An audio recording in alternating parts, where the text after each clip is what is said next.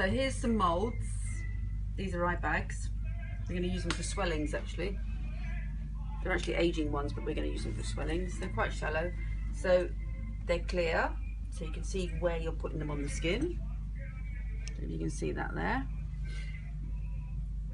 And then you put a thin layer of Vaseline in. Make it thin and just wipe it out. It's just to lubricate it.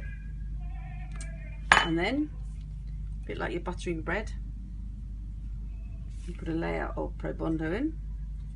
Make sure it's well pushed down, especially if you're doing a really sort of jaggedy one.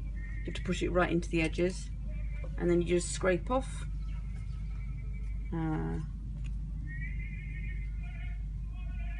North to south, and then we usually go back the other way.